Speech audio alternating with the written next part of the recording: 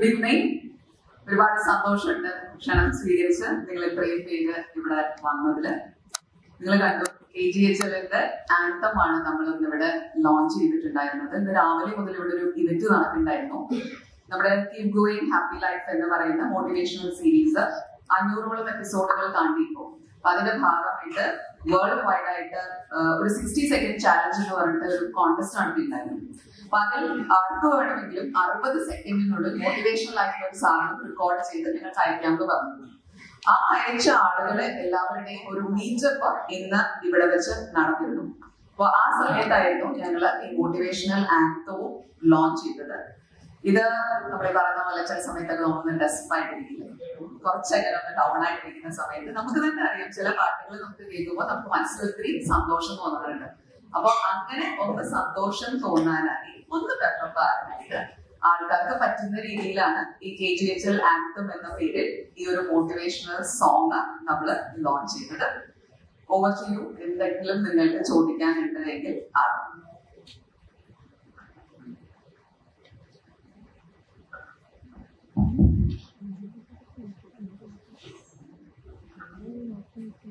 Hi, good evening, ma'am. Good evening.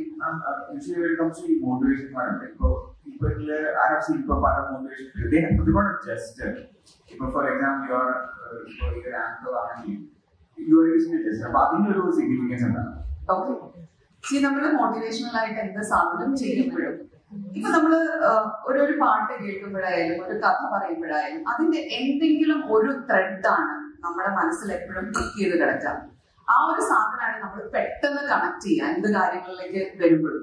അപ്പൊ ഈ motivational ആയിട്ടുള്ള സാധനത്തിന് അങ്ങനെ ഒരു മോട്ടിവേഷണൽ ഫീൽ കൊടുക്കാനായിട്ട് എന്തെങ്കിലും ഒരു ജസ്റ്ററിനെ കണക്ട് ചെയ്യണം എന്ന് തോന്നി. കാരണം അതാണ് മനുഷ്യർക്ക് പെട്ടെന്ന് റിലേറ്റ് ചെയ്യാൻ പറ്റുക.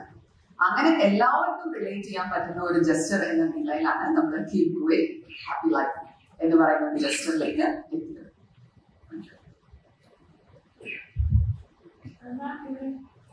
Yes please. നേരത്തെ 25 മില്യൺസ് ഒക്കെ ആയിട്ടുള്ള ഒരു പാട്ട്, അത് അത്രയും ഹിറ്റ് ആയിട്ടുള്ള ശങ്കര മഹാദേവ എന്നുള്ള പാട്ട്, ആ ഒരു ചോടയിൽ നിന്നൊക്കെ മാറിയിട്ട് ഈ ഒരു ഹോപ്പ് എല്ലാവർക്കും പ്രതീക്ഷ നൽകുന്ന ഈ ഒരു സോങ്ങിലേക്ക് എത്തിയത് എങ്ങനെയാണ് മകൻ? അമ്മ നൽകിയ ഒരു എനർജിയാണോ? അത് മോൻ തന്നെ പറയണം. പക്ഷെ അതിൽ എനിക്കൊരു കാര്യം പറയാനുള്ളത്, ഞാൻ എപ്പോഴും എല്ലാവരുടെ ഒരു കരിയർ എക്സ്പേർട്ട് കൂടെയാണ്. എൻ്റെ ഒരു കോർ ഏരിയ എന്ന് പറയുന്നത് കരിയർ ഗൈഡൻസ് ആണ്. അപ്പോ ഞാൻ എല്ലാ പാരന്റ്സിനോടും കുട്ടികളോടും എപ്പോഴും പറയാറുണ്ട്, അവർക്ക് എന്താണോ താല്പര്യം ആ ഏരിയ ചെറിയ പ്രായത്തിൽ തന്നെ ചെയ്തു തുടങ്ങാൻ അവരെ അനുവദിക്കുക. നമ്മളത് വലുതായി നീ പഠിച്ച് വലുതായി സർട്ടിഫിക്കറ്റ് ഒക്കെ വാങ്ങി പിന്നീട് നിന്റെ പാഷനുള്ള ഏരിയ ഉണ്ടെങ്കിൽ അപ്പം നീ ചെയ്തു എന്നാണ് നമ്മൾ സാധാരണ പറയാറുള്ളത്. പക്ഷെ അങ്ങനെ നമ്മൾ ചെയ്യരുത്. അവർക്ക് എന്തെങ്കിലും ഒരു കാര്യം ചെയ്യാനുള്ള ഒരു താല്പര്യം നിങ്ങൾ കാണുകയാണെന്നുണ്ടെങ്കിൽ ചെറിയ പ്രായത്തിൽ പ്രോത്സാഹിപ്പിക്കുകയും ചെറിയ പ്രായത്തിൽ തുടങ്ങാൻ പറയുകയും ചെയ്യാം. ചെറിയ പ്രായത്തിൽ തുടങ്ങുമ്പോൾ പിള്ളേർ ഒരുപാട് അബദ്ധങ്ങൾ കാണിക്കും, അല്ലെ, ഒരുപാട് മണ്ടത്തരങ്ങൾ കാണിക്കും, ഒരുപാട് മിസ്റ്റേക്സ് ഉണ്ടാക്കും. പക്ഷെ അവിടെ നിന്ന് അവർ ഇൻവോൾവ് ചെയ്യും. എന്നിട്ട് വളരെ ചെറിയ ഏജിൽ തന്നെ അവർ കുറച്ചും കൂടി പ്രൊഡക്റ്റീവും കുറച്ചും കൂടി പ്രൊഫഷണലും ആവും. സോ അതുകൊണ്ട് തന്നെ ഞാൻ ഒരിക്കലും അവനെ നിരുത്സാഹപ്പെടുത്തിയിട്ടില്ല.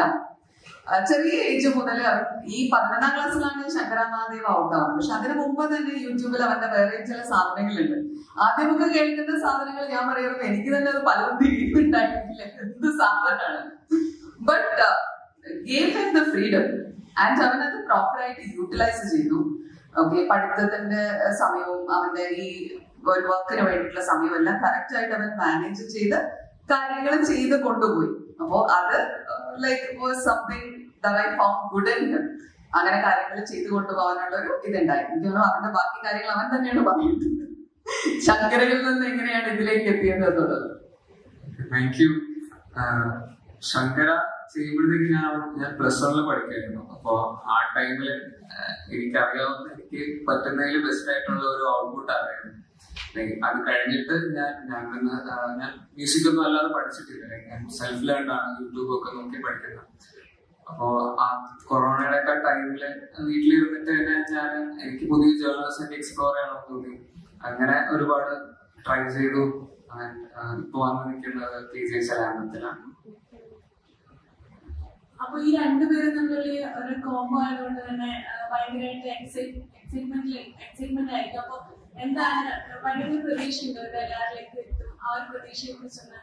എല്ലാം പ്രതീക്ഷയാണല്ലോ. ഈ പാട്ടിന് പേര് തന്നെ ഹോപ്പ് എന്നുള്ളതാണ്. ഓക്കെ, അപ്പോ ഇതില് എല്ലാവരിലേക്കും അത് എത്തണമെന്നും അതുകൊണ്ട് ആളുകൾക്ക് ഒരുപാട് സന്തോഷം ഉണ്ടാകണമെന്നും ആത്മാർത്ഥമായിട്ട് ആഗ്രഹിച്ചിട്ട് തന്നെയാണ് ആ പാട്ട് ചെയ്തിട്ടുള്ളത്. അപ്പോ വീട്ടിൽ തന്നെ ഇത് ചെയ്യാൻ ഒരാളുള്ളത് കൊണ്ട് ഒരു ആന്തം ചെയ്യണം എന്ന് ആലോചിച്ചപ്പോഴത്തേക്കും വെളിയിൽ ആരെ കുറിച്ച് ചെന്ന് ചെയ്യാൻ അവനോട് തന്നെ അത് ചെയ്യാൻ പറഞ്ഞു.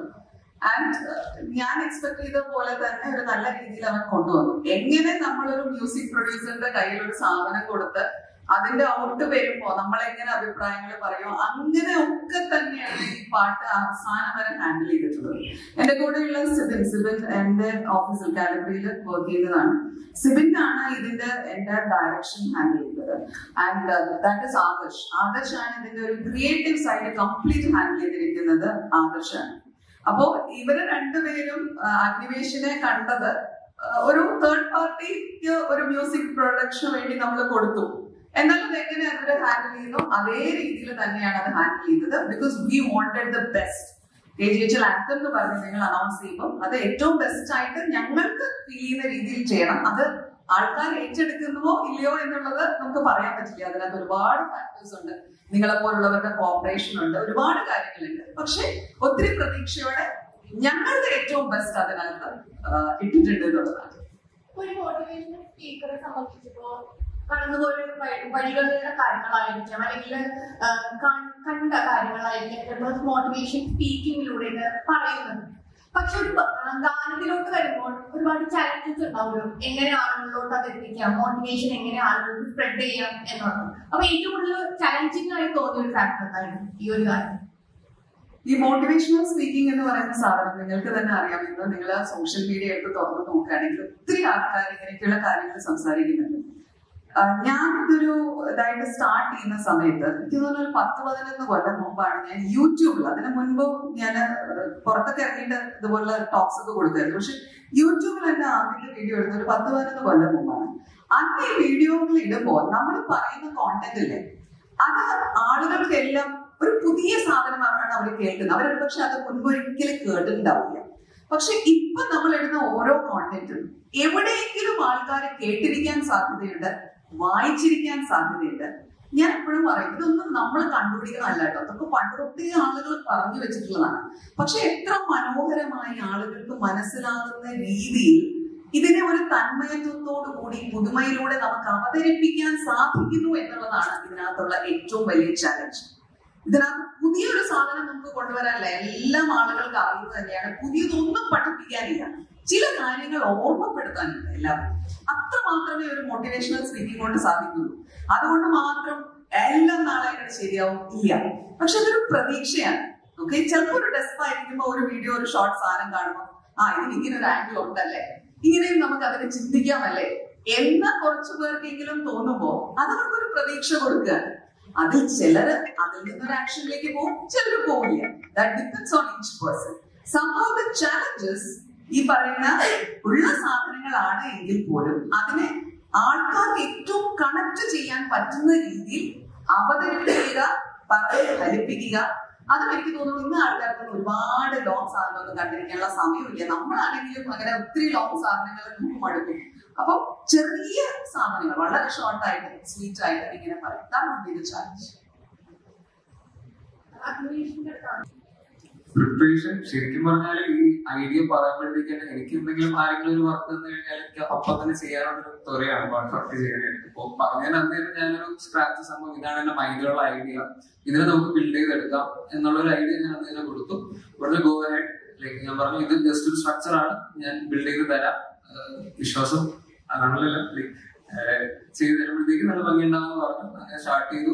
ഓൾമോസ്റ്റ് പാട്ടിന്റെ ഒരു പ്രോഗ്രാമിങ്ങും ലൈവ് ഇൻസ്ട്രുമെന്റ്സും എല്ലാം എടുക്കാൻ വേണ്ടിയിട്ട് ഹാർഡ്ലി ഒരു 1 month നമ്മൾ അത് കംപ്ലീറ്റ് ചെയ്തു. പിന്നെ ഇത് പാടിയിരിക്കുന്നത് ബെന്നിയുടെയാണ്, നിത്യമാവനാണ്. അപ്പൊ അവരുടെ ആർട്ടിസ്റ്റിന്റെ അവൈലബിലിറ്റി കാരണം ഇച്ചിരി ലാഗ് വന്നു.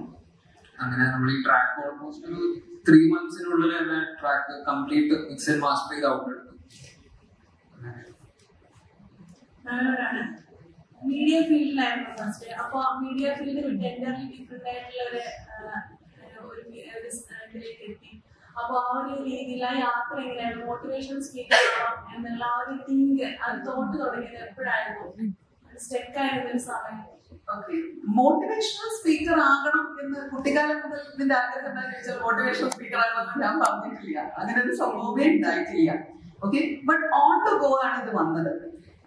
ഞാൻ വളരെ ചെറിയ പ്രായത്തിൽ തന്നെ ഒരു മാധ്യമത്തിന്റെ തലപ്പത്തെത്താനുള്ള ഭാഗ്യം കിട്ടിയിരുന്നു. ഓക്കെ, അപ്പോ അവിടെ ഇരിക്കുമ്പോൾ തന്നെ പലപ്പോഴും ആളുകൾ എന്നെ പല രീതിയിലുള്ള സദസ്സുകളിൽ സംസാരിക്കാൻ വേണ്ടി വിളിക്കുമായിരുന്നു. അതൊരു പക്ഷേ വളരെ ചെറിയൊരു ഗ്രാമത്തിൽ നിന്ന് ഇത്രയും വലിയൊരു പൊസിഷനിൽ എത്തിയ ആൾ എന്നുള്ള നിലയ്ക്ക് പലരും എന്നെ സംസാരിക്കാൻ വിളിക്കുമായിരുന്നു. അപ്പൊ പലയിടത്തും പോയിട്ട് ഞാൻ ടോക്സ് കൊടുക്കുമായിരുന്നു. അപ്പോ ചെറുപ്പത്തിലോട്ട് എനിക്ക് പറയുന്നത് ഈ പ്രസംഗം മിമിക്രി മോണാക്ട് ഇതൊക്കെയായിരുന്നു നമ്മുടെ ഒരു ഏരിയ ഓഫ് ഇൻട്രസ്റ്റ്. അപ്പൊ അതുകൊണ്ട് ഈ സംസാരിക്കാൻ പോകുമ്പോ കുറെ സംസാരിച്ചപ്പോൾ എനിക്ക് തന്നെ തോന്നി എനിക്ക് ഭയങ്കര ഇഷ്ടമാവുന്നുണ്ട്. അത് ലൈക്കിങ് വെച്ചു. ഓക്കെ, അങ്ങനെ ഗ്രാജുവലി മീഡിയയുടെ കരിയറിൽ നിന്ന് ഒരു സമയം കഴിയുമ്പോൾ മാറണമെന്നും സ്വന്തമായി എന്തെങ്കിലും തുടങ്ങണമെന്നും ഞാൻ നേരത്തെ തന്നെ ആലോചിച്ചിരുന്നു. അപ്പോ ആ സ്വന്തമായിട്ടുള്ളത് എന്ത് എന്ന ചോദ്യത്തിന് ഞാൻ മീഡിയയിൽ ഇരിക്കുമ്പോൾ തന്നെ എനിക്ക് ഉത്തരം കിട്ടി എന്നുള്ളതാണ്. ഞാൻ ചെയ്യേണ്ടത് ഈ പറഞ്ഞ ഞാൻ എൻട്രി ചെയ്യേണ്ടത് ട്രെയിനിങ്ങിന്റെ ഫീൽഡിലാണ്. അവിടെയാണ് എന്റെ ഒരു കോർ ഇൻട്രസ്റ്റ് കിടക്കുന്നത്. അതിനെ ഒരു ബിസിനസ് ആയിട്ട് ബിൽഡ് ചെയ്തെടുക്കണം എന്ന് പറയുന്ന ഒരു ചിന്തയിലാണ് ഞാൻ മീഡിയയിൽ നിന്നും ഇറങ്ങുന്നതും ആ ഒരു മേഖലയിലേക്ക് തിരിയുന്നത്. പിന്നെ ഞാനൊരു ഗവൺമെന്റ് സെക്ടറിൽ ഉണ്ടായിരുന്നു. അവിടെയും ഞാൻ ട്രെയിനിങ്ങിന്റെ ഫീൽഡ് തന്നെയാണ് ഹാൻഡിൽ ചെയ്തത്. അത് കഴിഞ്ഞ് ഞാൻ ഇറങ്ങി സ്വന്തമായിട്ട് ഈ ട്രെയിനിങ്ങിന്റെ സംഭവം സ്റ്റാർട്ട് ചെയ്തു വന്നു. അപ്പൊ ഈ മോട്ടിവേഷണൽ സ്പീക്കിംഗ് എന്ന് പറയുന്നത് ഇതിന്റെ കോർ സംഭവം എന്താണെന്ന് ചോദിച്ചു കഴിഞ്ഞാൽ ഞാൻ പറയും കോർപ്പറേറ്റ് ട്രെയിനിങ് ആണ്. എന്റെ കമ്പനി ചെയ്യുന്ന ഒരു കോർപ്പറേറ്റ് ട്രെയിനിങ് ആണ്.